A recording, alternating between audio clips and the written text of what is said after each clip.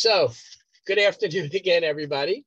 So today's John Maxwell leadership training is going to be about values, because if you have the right values, that is what is going to form the leadership. So what are good values? Well, good values always value people.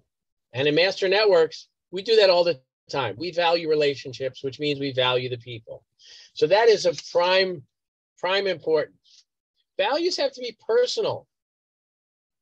Everybody has to be personally integrated within the values, and they have to make a connection with the people. They also, good values create stability.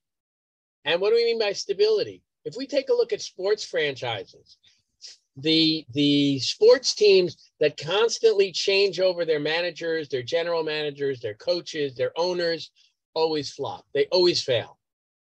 But the teams that are successful are the ones that create stability within the management and the leadership that's there, so that everybody knows what's expected. And if people know what's expected, then the organization could be successful.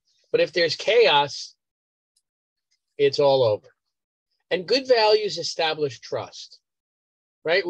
Jeffrey Gitomer has coined the phrase all the time: we buy from people that we know, we like, and we trust. And I can't buy from you if I don't trust you. So good values require trust. And we have to live the values. We can't just talk about them, we have to live them. So good values are better lived than spoken. So it's not what I say, it's what I do. And that's critically important. We all have to live the values. And if we do live those values, we can change the world. Thanks, Jim. This was fabulous.